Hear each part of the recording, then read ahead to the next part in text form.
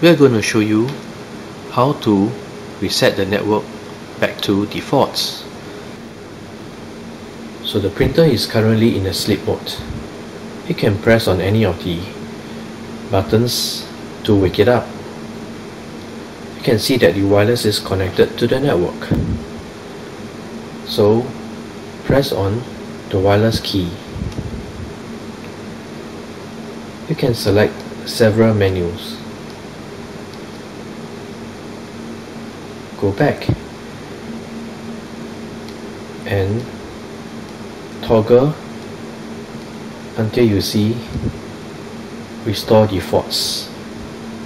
Now once you press OK, the printer will be disconnected from the network. So be sure that is what you want to do before you press OK.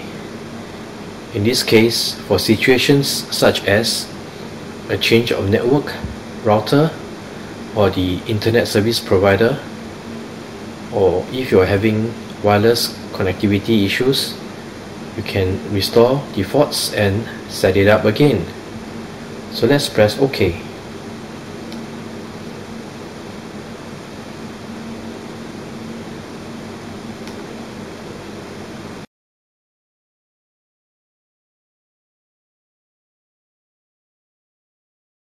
So once the printer has restored the wireless, it will automatically restart.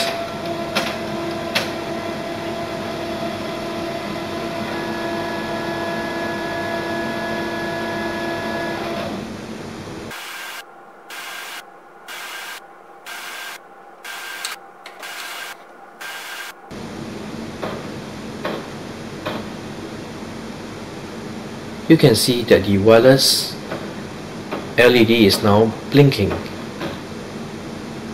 So this is how you restore the wireless network back to the defaults for your HP Color LaserJet Pro MFP M183 printer.